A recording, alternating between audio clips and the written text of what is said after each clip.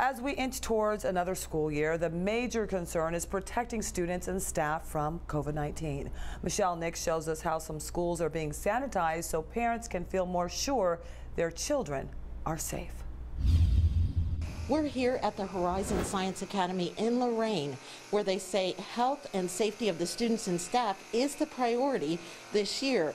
And getting them back to the classroom means that you not only have to clean, but sanitize. The average person touches 300 surfaces within a 30-minute period of time. Children are probably even more.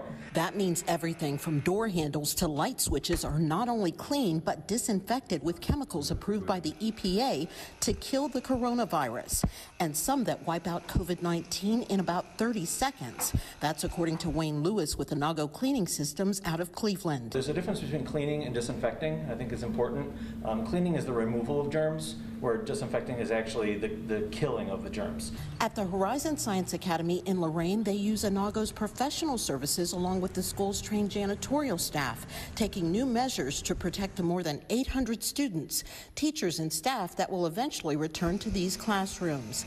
And while there are 3 methods that can work to sanitize, the electrostatic sprayer is top of the line. This is really the industry gold standard. This is an electrostatic sprayer, and what this does is it actually sets an electromagnetic charge inside the chemical, so when it comes out, it's positively charged, and what that does is it will wrap around whatever you're spraying. Horizon's assistant principal, Jason Bendick, says it's their hope to have students back in October, and he says disinfecting is a critical part of their health and safety plan. We're going to do everything that we can. There's so many unknowns. Andy says the method they're using on a daily basis will allow students, when they return, to feel safe just being kids. Whether it's a K through 5 student or even a 6 through 12 student, they're human beings.